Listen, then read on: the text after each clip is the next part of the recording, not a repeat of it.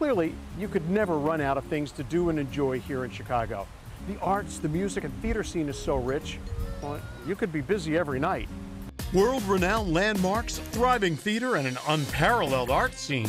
You come to Chicago because you want to take in the power of the cultural life of the city, because it's stunning. And the best place to begin to take it all in, the historic Chicago Cultural Center. This is the People's Palace. This is filled with culture, it's free, it's alive all the time. Its centerpiece, the breathtaking glass dome in the Preston Bradley Hall. The largest Tiffany dome in the world.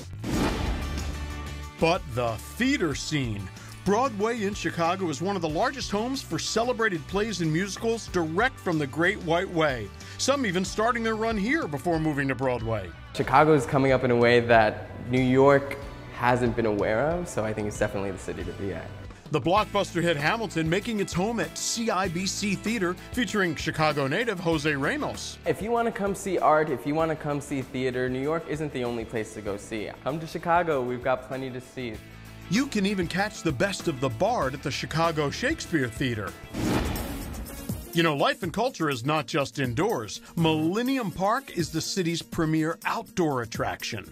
Go back 15 years and it was an eyesore of Chicago. It was railroad yards. And now we have the Art Park, one of the greatest new urban spaces in the world. And home to the Cloud Gate. Think of it as Chicago's Eiffel Tower. Better known as the Bean. And of course, everybody stops by the Bean to get a selfie. For an array of music in the park, there's the ultimate concert venue, the J. Pritzker Pavilion. Some would argue it's the greatest soundscape in an outdoor amphitheater in the world. Want to immerse yourself in art? Well, take a dip in the Crown Fountain, an interactive video sculpture.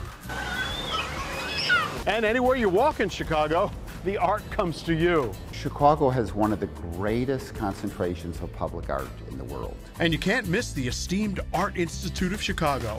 I mean, literally, you can't miss it, with its two statuesque lions standing guard. Now, whether you're into classical or the classics, there's always a place to catch live music, a jazz or blues club, even the symphony. Chicago is music heaven. Yes, from the music to the theater, the stunning architecture to art in the parks, Chicago will leave you enriched, entertained, and in awe.